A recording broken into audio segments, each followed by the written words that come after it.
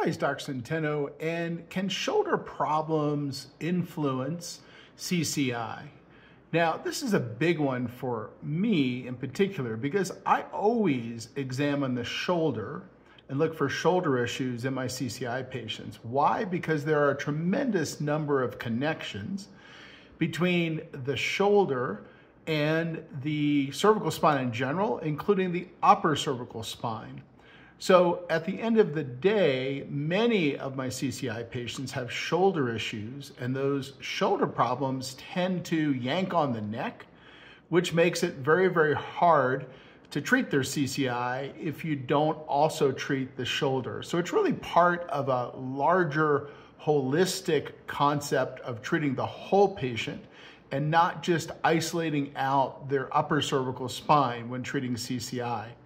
And yes, your shoulder can mess up your neck and vice versa. So thanks so much for watching and have a great day.